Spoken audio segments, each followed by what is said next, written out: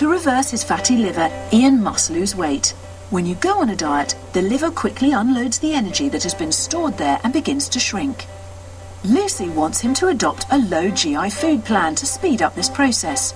GI, or glycemic index, is a scale which measures the effect of carbs on blood sugar levels, and Lucy has a demonstration of why this diet accelerates liver shrinkage. The whole principle of this is that high GI foods burn quickly, and the same as the energy you're going to burn quickly in your body, where lower GI foods should burn more slowly. So we've got two different types of cereal here, one high GI and one low GI. Lucy is comparing a crisp rice cereal to a high-fibre bran one to show how slow-burning foods are better for us. What this is going to demonstrate is just how quickly the body can burn up the energy in these foods in your body. Okay. So we're starting to get some smoke. And what we can see is that the crisped rice cereal is very clearly on fire, and the bran-based cereal is burning much slower. We've got some smoke from it, but no fire. It's quite a difference, isn't it? Absolutely. So high GI items that Ian should avoid include starchy foods that burn quickly like white bread and rice. Instead, he needs to concentrate on low GI fruit and vegetables, pulses and whole grain foods, which burn more slowly.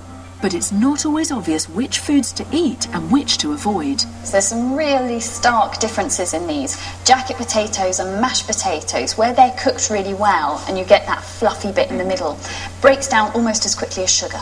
Right. So it's a super high GI, where new potatoes, for example, have a much lower GI, particularly when they're still quite hard when you eat them, so your body has to work harder to break those down.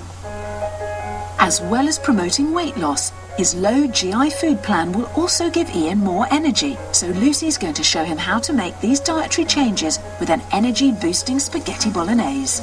What's gone in so far is a range of vegetables and oil and some lean mince. Okay. We're going to add some green lentils and some red kidney beans, and that really helps to reduce the GI profile. Whole wheat spaghetti burns more slowly than white, making it low GI. One of the really good tricks is to reduce the amount of pasta and to boost up the protein section, and that will help to balance the whole GI of the meal.